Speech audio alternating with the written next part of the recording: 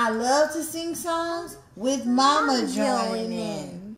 Nicole Butler White and her daughter Egypt love a good bedtime story, and this one holds a special place in their hearts. I even learned how to spell my name. What's the book about? That all the things I do.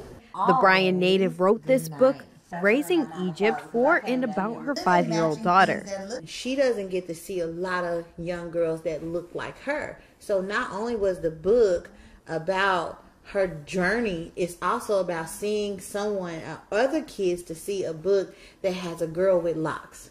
Not only that she's a black girl, but a black girl with locks. And it's a big difference. The book is filled with affirmations, teaching Egypt and other children to love the skin they're in. They can see the beauty of the hair, and they can see, the intimacy of mom and daughter. What do you want other people to feel when they read your book? Very confident and very excited. Local librarian Jennifer Stadler says children reading books that reflect themselves truly builds that confidence and promote literacy.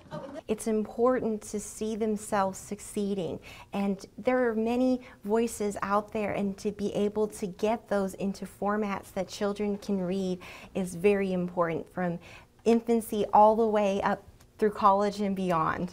Clara B. Mounts Public Library has a variety of diverse books ranging in ethnicity and language, and actively seek more books to grow their collection.